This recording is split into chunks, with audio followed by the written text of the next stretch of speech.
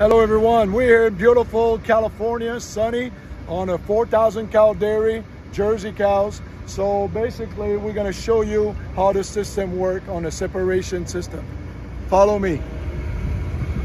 The water and all the solids that's been flushed down the alley come to a reception pit, which is over here.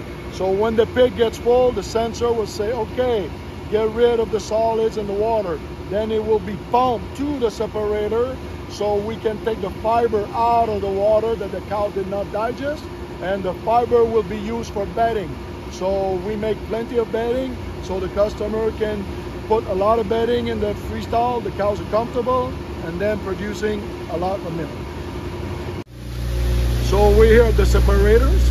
So basically we pump the water and the solids over the slope screen. The water starts going through the slot. We vibrate the screen to make sure we can separate the fiber out of the water. Then the fiber will slide into the auger.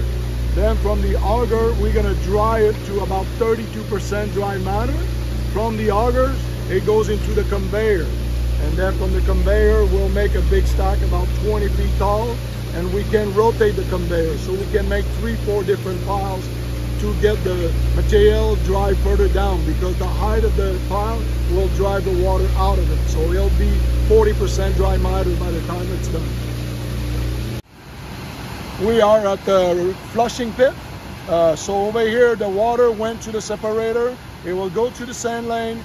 We settle the sand, so we only have water coming back to this pit.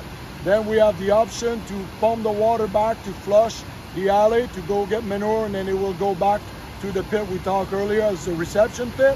And the other thing that we do from here, we will pump the water and the energy that's left in the water to a big lagoon that is covered with a plastic to capture the gas. And we're going to look at it now behind me over here.